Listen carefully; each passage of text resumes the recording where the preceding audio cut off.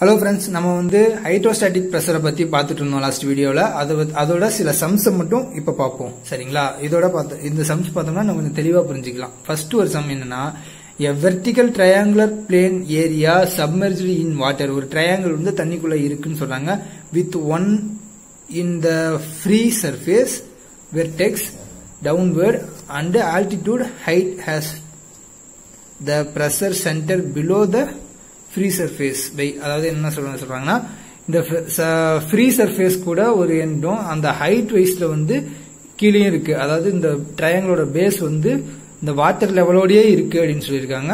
அப்ப மீதி இருக்க இந்த ஹைட் வந்து இந்த மாதிரி கீழே h அப்படின்னு வந்துருச்சு. என்ன கேட்டிருக்காங்கன்னா சென்டர் ஆஃப் பிரஷர் எவ்வளவு டெப்த்ல இருக்கு அப்படின்னு கேட்டிருக்காங்க. டோட்டல் ஹைட் h, இதோட பிரெத் b, இந்த சர்ஃபேஸும் இந்த இதோட பேஸும் ஒரே பாயிண்ட்ல இருக்கு. சரிங்களா? தண்ணி விட்டு கீழே தண்ணியை தொட்டுட்டே தான் இருக்கு தண்ணியோட சர்ஃபேஸ. இப்போ இதுல இருந்து இது வரைக்கும் உள்ள h bar distance centre of gravity வந்து ட்ரையாங்கிளோட சென்டர் ஆஃப் கிராவிட்டி வந்து h/3. அப்ப h பார் நம்ம கண்டுபிடிக்கணும்னா வாட்டர் சர்ஃபேஸ்ல இருந்து சென்டர் ஆஃப் கிராவிட்டி வரைக்கும். சரிங்களா? வாட்டர் சர்ஃபேஸ் தான் இதோட பேஸும். அப்ப நார்மல் h/3 தான் h பாரும் கூட இதுல. அப்ப hcp நம்ம கண்டுபிடிக்கணும். hcp என்னன்னா h bar plus ig divided by a h bar. h/3 h barக்கு பதிலா h/3 ig bh cube by 36.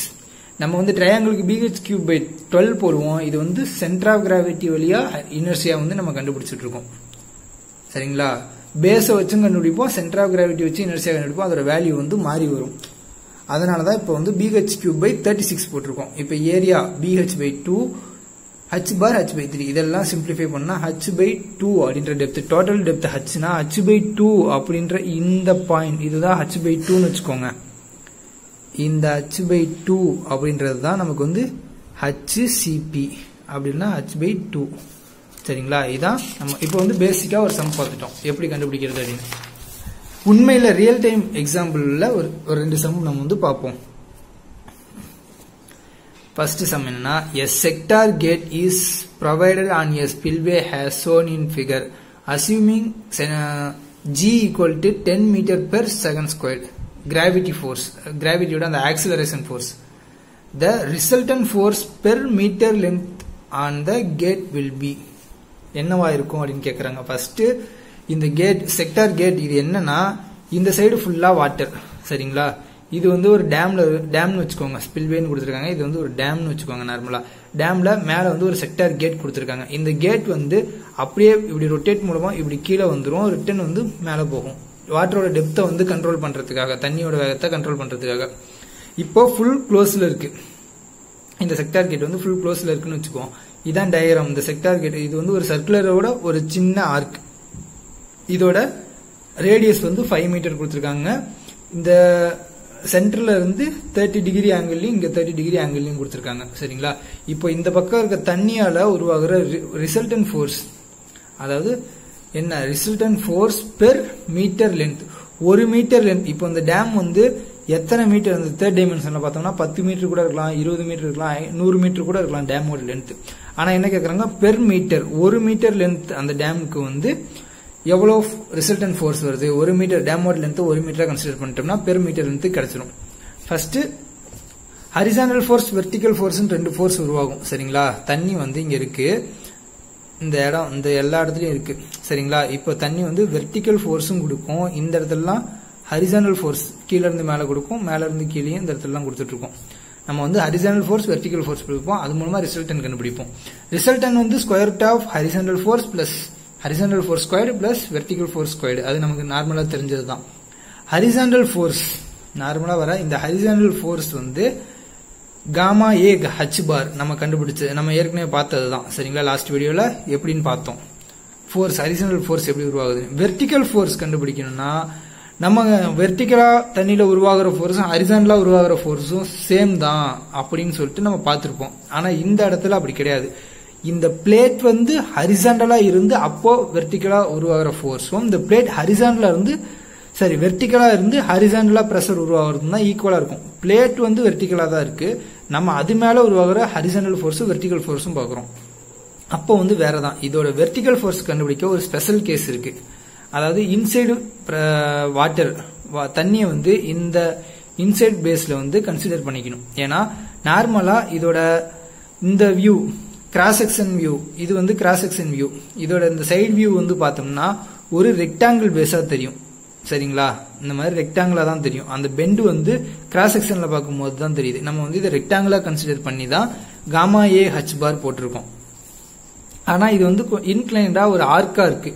இப்ப இதுல உருவாகிற ஹரிசாண்டல் ஃபோர்ஸ் எப்படி எதுக்கு ஈக்குவலா இருக்கும்னா, இந்த பக்கம் இருக்க தண்ணியால இங்க உள்ள உருவாகிற, அதாவது இந்த ஆர்க்ல உருவாகிற ஹரிசாண்டல் ஃபோர்ஸ் எதுக்கு ஈக்குவலா இருக்கும்னா, இந்த ஆர்க்குள்ள அடங்குற இந்த ஏரியா இருக்கு பாத்தீங்களா, இந்த வால்யூம், அதுக்குள்ள தண்ணி இருந்ததுன்னா எவ்வளவு வெயிட் கொடுக்குமோ அந்த வெயிட்டுக்கு ஈக்குவலா இருக்கும். அதை தான் நான் இங்க வெர்டிகல் ஃபோர்ஸா என்ன சொல்லியிருக்கேன்னா, gamma into volume of imaginary water. Imaginary water கான்செப்ட்னு சொல்லுவாங்க. இமேஜினரி வாட்டர்னா இந்த செக்டாருக்கு உள்ள இந்த இடத்துல தண்ணி இருக்கிறதா கன்சிடர் பண்ணிக்கணும். இந்த தண்ணியோட வெயிட் தெரியணும். வெயிட் தெரியணும்னா இந்த இன்சைடு ஏரியா தெரியணும் நமக்கு. சரிங்களா, அதை தான் கண்டுபிடிக்க போறோம். இப்போ இந்த டயராம் தான் நான் இங்க இப்படி தனியா பிரிச்சிருக்கேன். அந்த செக்டாரை மட்டும் போட்டு எல்லாத்தையும் தனியா பிரிச்சிருக்கேன். இமேஜினரி வாட்டர் இங்க போட்டிருக்கேன். இது வந்து இதோட கிராஸ் செக்ஷன் வியூ, இதோட ஃப்ரண்ட் வியூ வந்து இந்த மாதிரி ரெக்டாங்குலா இருக்கும். சரிங்களா, இது வந்து 1 மீட்டர் லென்த்துக்கு தான் நம்ம வந்து கண்டுபிடிக்கிறோம். இப்போ இதுல ஒவ்வொரு டைமென்ஷன் இந்த ட்ரையாங்கிளை தனியா பிரிச்சு இங்க நான் வரைஞ்சிருக்கேன். இது 30 டிகிரியா, இது 5 மீட்டர் லென்த்தா, இப்ப இந்த எக்ஸ் இந்த லென்த்தும் இந்த லென்த்தும் கண்டுபிடிச்சு வச்சுக்கிறோம். First sin 30 degree equal to opposite by hypotenuse x by 5. அப்ப x ஈக்குவல் டு 2.5 மீட்டர் வருது. சரிங்களா, sin 30 டிகிரினா 1/2 அது மூலமா. அடுத்தது cos 30 டிகிரி மூலமா கண்டுபிடிக்கிறோம். cos 30 degree equal to adjacent divided by hypotenuse y by 5. cos 30 வந்து √3/2. அப்ப y வந்து 4.33 மீட்டர் வந்திருக்கு. இப்ப x உம் y உம் கண்டுபிடிச்சோம். இது ஏன் கண்டுபிடிச்சோம் அப்படின்றத பார்ப்போம். இப்போ வெர்டிகல் ஃபோர்ஸ் நம்ம கண்டுபிடிக்கிறோம். காமா இன்டு வால்யூம் அப்படின்னு நம்ம போட்டுருணும். வால்யூம் கண்டுபிடிக்கணும். இந்த வாட்டரோட வால்யூம் கண்டுபிடிக்கணும். சரிங்களா, நம்ம வந்து லென்த் வந்து 1 மீட்டர் எடுத்துக்கிறோம். ஏன்னா பெர் மீட்டர் லென்த்துக்கு தான் இருக்காங்க. இந்த தேர்ட் டைமென்ஷன் வந்து 1 மீட்டர் லென்த் கிடைச்சிருச்சு. மீதி அப்ப வந்து 1 மீட்டர் தான் லென்த்னு தெரிஞ்சிச்சு. இந்த ஏரியா, இந்த கிராஸ் செக்ஷன் இதோட இந்த ஏரியா தெரிஞ்சிச்சுன்னா, இந்த செக்டாரோட இந்த ஏரியா தெரிஞ்சதுன்னா இதோட 1 மீட்டர் மல்டிப்ளை பண்ணி வால்யூம் நம்ம வந்து போட்டலாம். அதுக்காக தான் ஏரியா கண்டுபிடிக்கிறோம். First area of sector minus area of triangle போட்டோம்னா இதோட எது கிடைச்சிரும். அதாவது ஏரியா ஆஃப் செக்டார்னா இந்த இந்த சர்க்கிளோட சென்டர்ல இருந்து உள்ள உருவாகிற ஏரியா. ஏன்னா இந்த சர்க்கிள்ல ஒரு ஆர்க் வச்சு அதோட ஏரியா வந்து நமக்கு கண்டுபிடிக்க ஃபார்முலா இருக்கு. அதே போல இந்த ட்ரையாங்கிளோட ஃபார்முலா இருக்கு. தனியா வரைஞ்சிருக்கு பாருங்க. இந்த சர்க்கிள் இதுவும் மைனஸ் இந்த ட்ரையாங்கிள், இதுக்குள்ள இந்த ட்ரையாங்கிள் இருக்கு பாத்தீங்களா, இந்த ட்ரையாங்கிள் அதை மைனஸ் பண்ணிட்டோம்னா மீதி இருக்க இது மட்டும் கிடைக்கும். டோட்டல் ஏரியாவில் இந்த ட்ரையாங்கிளை மைனஸ் பண்ணிட்டா மீதி இந்த வாட்டர் இருக்க இந்த ஏரியா, இமேஜினரி வாட்டரோட ஏரியா கிடைக்கும். Area of sector minus area of triangle. Area of செக்டார்னா πr² by 360 degree இங்க போட்டிருக்கேன் செக்டாருக்கு. இதோட ஏரியாவை தான் உள்ள எழுதிருக்கேன். ட்ரையாங்கிளோட ஏரியா ஆஃப் pH இதை உள்ள எழுதிருக்கேன். இந்த ஆங்கிள் 60 டிகிரி, தீட்டாக்கு பதில் 60 டிகிரி போடுறோம். ஆர் ரேடியஸ் வந்து 5 மீட்டர் இங்க போட்டிருக்கோம் பாருங்க. πr², 5² 60 degree by 360. ஏன் 60னா நம்ம இங்க ஒரு 30 இருக்கு, இங்க ஒரு 30 இருக்கு, நம்ம வந்து மொத்தமா தான் போடணும் 60 டிகிரி. அதே போல ஆஃப் BH, B பிரெத் வந்து இந்த ட்ரையாங்கிள் பாருங்க. பிரெத் வந்து எவ்வளோ, y 4.33, ஹைட் எவ்வளோ 2.5, சாரி 2.5 கிடையாது, இது மட்டும் தான் 2.5. நம்ம ஃபுல் ஹைட்டை தான் எடுத்துக்கணும். அப்போ வந்து 5 அதான் போட்டுருக்கோம். half into 5 into 4.33 into அந்த லென்த் 1 போட்டோம்னா வால்யூம் கிடைச்சிரும். அப்ப இது எல்லாத்தையும் சிம்பிளிஃபை பண்ணா 2.264969 மீட்டர் கியூப் அப்படின்ற அளவு வால்யூம் கிடைக்குது. இந்த இமேஜினரி வாட்டரோட வால்யூம் வந்து நமக்கு கிடைச்சிச்சு. வெர்டிகல் ஃபோர்ஸ் என்னன்னா காமா இன்டு வால்யூம் அப்படின்னு பார்த்தோம். வால்யூம் கண்டுபிடிச்சிட்டோம். காமா வந்து எவ்வளவு அப்படின்னா நமக்கு இங்க கொடுத்துருக்காங்க. கிராவிட்டி ஆக்சிலரேஷன் வந்து 10 மீட்டர் பெர் செகண்ட் ஸ்கொயர் அப்படின்னு கொடுத்துருக்காங்க. சரிங்களா, நமக்கு வந்து காமானா என்ன, காமானா ரோ இன்டு ஜியா. ரோனா எவ்வளோனா வாட்டருக்கு ரோ, அதாவது டென்சிட்டி எவ்வளோனா 1000 kg per m³ into acceleration எவ்வளோனா 10. அப்போ மல்டிப்ளை பண்ணோம்னா காமா கிடைச்சிரும். 1000 into 10 equal to 10,000. அப்ப காமா வந்து 10,000 கிடைச்சிச்சு. காமா வந்து 10,000 into வால்யூம் வந்து இந்த வேல்யூ போட்டோம்னா 22,649.69 நியூட்டன் அப்படின்ற அளவு ஃபோர்ஸ் கிடைக்குது. சரிங்களா, அடுத்தது FH horizontal force gamma A H பார் அப்படின்றது நமக்கு ஹரிசாண்டல் ஃபோர்ஸ் ஃபார்முலா தெரியும். காமா 10,000, ஏங்கிறது இந்த செக்டாரோட ஏரியா. நம்ம வந்து இந்த செக்டாரை வந்து ஃப்ரண்ட் வியூ பார்த்தோம்னா ரெக்டாங்கிள் மாதிரி தான் தெரியும். நம்ம ரெக்டாங்கிள் ஏரியாவே போடலாம். இந்த ஆர்க்குல ஒவ்வொரு டைரக்ஷன்லயும் வெர்டிகல் ஃபோர்ஸ் ஒவ்வொரு இதுல ஆக்ட் ஆகும். நம்ம சிம்பிளிஃபை பண்ணா ரெக்டாங்கிள் உருவாகிற ஃபோர்ஸும் இதுல அந்த ஆர்க்ல உருவாகிற ஃபோர்ஸ் ஈக்குவலா இருக்கும். அதனால நார்மல் ரெக்டாங்கிளா கன்சிடர் பண்ணிட்டு ஏரியா போடுறோம். 1x5 இது வந்து டெப்த் வந்து 5 அப்படின்னு கண்டுபிடிச்சோம். இது ஒரு 2.5, இது ஒரு 2.5 அப்படின்னு நீங்க கண்டுபிடிச்சிருந்தோம். சரிங்களா? அதே இந்த லென்த் வந்து 1 மீட்டர். லென்த்ங்கிறது இதுதான். இந்த இது வந்து பெர் மீட்டர் லென்த் கண்டுபிடிக்க சொல்லிருக்காங்க. அப்போ 1 மீட்டர் தான் நம்ம கன்சிடர் பண்ணி கண்டுபிடிக்கிறோம். லென்த் 1 மீட்டர், டெப்த் வந்து 5 மீட்டர், H பார் வந்து 2.5. இது ரெக்டாங்கிள்னா இதுல பாதி தான் H பார். சரிங்களா? அப்போ 5ல பாதி 2.5. போட்னா ஃபோர்ஸ் ஹரிசாண்டல் ஃபோர்ஸ் வந்து 1,25,000 நியூட்டன் கிடைக்குது.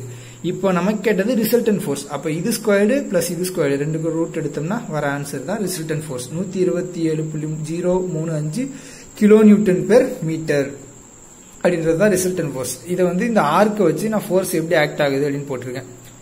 ஹரிசாண்டல் ஃபோர்ஸ் இந்த இதுலயும், வெர்டிகல் ஃபோர்ஸ் இந்த பாயிண்ட்லயும் சப்போர்ட் பண்ணிருக்கேன். இந்த பாயிண்ட்ல ஆக்ட் ஆகுது. ஹரிசாண்டல் ஃபோர்ஸ் வந்து இதுல எந்த டெப்த்ல ஆகுது, இவ்வளவு தூரத்துல ஆகுதா, இவ்வளவு தூரத்துல ஆகுதா, இங்க ஆகுதா அப்படின்னா HCPக்கு ஃபார்முலா வந்து நான் சொல்லியிருக்கேன். H bar plus IG divided by A H பார் அப்படின்றதான் HCPயோட ஃபார்முலா. அதை கண்டுபிடிச்சோம்னா அதுல இருந்து கீழே வந்து பாத்திரலாம். சரிங்களா? HCP வச்சு நான் அடுத்த சம் போட்டிருக்கேன். அதனால நான் இதுல போடல. நம்ம பார்க்க போற லாஸ்ட் சம் இதையும் பார்த்துட்டோம்னா நமக்கு தெளிவா முடிஞ்சிடும். இந்த சாப்டர் முடிஞ்சிடும். சரிங்களா? The force F required at equilibrium on the semi cylindrical gate shown below is, அதாவது டயராம் கொடுத்துறாங்க. இதுல ஃபோர்ஸ் F ஓட வேல்யூ கேட்கறாங்க. இது வந்து செமி சிலிண்டர் அப்படின்னு சொல்றாங்க. அதாவது பாதி சர்க்கிள். சரிங்களா? சிலிண்டர்னா அது 3rd டைமென்ஷன்ல நேரா போயிட்டு இருக்குது. நம்ம வந்து அது லென்த் கொடுக்கல. அப்பனா நம்ம போன சம்ல போட்ட மாதிரி பெர் மீட்டருக்கே போட்டுக்கலாம். ஃபர்ஸ்ட் இந்த பக்கம் ஃபுல்லா வாட்டர் இருக்கு. ஃபோர்ஸ் வந்து இந்த மாதிரி ஆக்ட் ஆகுது. வாட்டரோட ஃபோர்ஸ் வந்து இது தள்ளும் இந்த சர்க்குலர் ஆர்க்க. இங்க வந்து ஒரு ஹிஞ்ச் கொடுத்திருக்காங்க, சப்போர்ட். சரிங்களா? ஹிஞ்ச கொடுத்திருக்காங்க. இந்த பக்கம் ஒரு ஃபோர்ஸ் Fங்கிற ஃபோர்ஸ் வந்து இந்த பக்கம் வெர்டிகலா ஹரிசாண்டலா தள்ளுற மாதிரி வச்சிருக்காங்க. இதோட டெப்த் வந்து 2 மீட்டர் கொடுத்திருக்காங்க. இப்போ வந்து நம்ம நார்மலா எப்பவும் கண்டுபிடிக்கிற மாதிரி ஃபோர்ஸ் கண்டுபிடிக்கணும். வெர்டிகல் ஃபோர்ஸ், ஹரிசாண்டல் ஃபோர்ஸ் ரெண்டும் கண்டுபிடிக்கணும். First horizontal force gamma A H பார் அப்படின்னு நமக்கு தெரியும். காமா வந்து 9.81. அந்த சம்ல வந்து கொஸ்டின்ல வந்து 10ன்னு கொடுத்ததால 10,000 நம்ம வந்து போட்டோம். ஆனா நார்மலா காமா வந்து 9.81 தான். சரிங்களா? அங்க 10 கொடுத்திருந்தாங்க. உண்மையில வந்து 9.81 தான் நமக்கு வந்து காமா. இன்டு A வந்து ஏரியா, டெப்த் இன்டு பிரெத் வந்து 1 மீட்டர் அசியூம் பண்ணிக்கிறோம். டெப்த் 2, அப்ப 2 இன்டு 1. H பாருங்கிறது அதுல பாதி. இதுவும் சேம். ஃப்ரண்ட் வியூ எடுத்தோம்னா இங்க ரெக்டாங்கிள் மாதிரி தான் வரும். இது வந்து cross section view. Front view பார்த்தோம்னா இந்த மாதிரி ரெக்டாங்கிளா தான் இதுக்கும் வரும். அப்ப அதுல பாதி தான் H பார். 2ல பாதி 1 பார்த்தோம்னா FH கிடைச்சிருச்சு. 19.22 கிலோ நியூட்டன். வெர்டிகல் ஃபோர்ஸ் அதே போல இந்த இமேஜினரி கான்செப்ட் அதை எடுத்துக்கணும். இந்த சர்க்கிள்குள்ள, இந்த செமி சர்க்கிள் உள்ள வாட்டர் இருக்கிறதா வச்சு அதோட வெயிட் கண்டுபிடிக்கணும். அப்ப gamma into வால்யூமா, gamma 9.81 into volume வந்து πr²/2. அங்க πr² θ/360 போட்டோம். இங்க πr²/2 போட்டோம். ஏன்னா இது வந்து semi circle, semi cylinder, cross section வியூல செமி சர்க்கிள். ஏரியா கண்டுபிடிக்க செமி சர்க்கிளா, செமி சர்க்கிள்னா பாதி சர்க்கிள். அப்ப πr² full சர்க்கிளோட area divide by 2 போட்டா பாதி சர்க்கிளோட ஏரியா கிடைச்சு. πr² θ/360 போடலாம். θ வந்து 180/360 1/2 தான் மாறும். இதே தான் வரும். இன்டு லென்த் வந்து 1 மீட்டர் அசியூம் பண்ணது. இதை சிம்பிளிஃபை பண்ணா 5.40 கிலோ நியூட்டன் கிடைக்குது. வெர்டிகல் ஃபோர்ஸ், ஹரிசாண்டல் ஃபோர்ஸ் கிடைச்சிருச்சு. இப்போ வந்து F, அந்த நம்ம கண்டுபிடிக்க வேண்டிய F வந்து கண்டுபிடிப்போம். இதுல என்னன்னா இதுதான் ஹிஞ்சை பொறுத்து இந்த ஆர்க் வந்து அப்படியே இப்படியும் ரொட்டேட் ஆகும், இந்த பக்கமும் ரொட்டேட் ஆகும். சரிங்களா? இந்த ஹிஞ்சை பொறுத்து, இந்த ஹிஞ்சு தான் சப்போர்ட். இந்த பாயிண்ட் வந்து மாறாது. இப்ப நம்ம என்ன கண்டுபிடிக்கிறோம்? Moment, summation moment at hinge equal to 0 அப்படின்னு அசியூம் பண்றோம். ஸ்ட்ரக்சரல் அனாலிசிஸ்ல போட்ட மாதிரி. சரிங்களா? அப்போ மைனஸ், ஃபர்ஸ்ட் இதை அடிச்சிருக்கேன். அடிச்சதுக்கு முன்னாடி ஏன் அடிச்சோம் அப்படின்றத பார்ப்போம். Minus FH horizontal force into length. Horizontal force வந்து இருக்கு. சரிங்களா?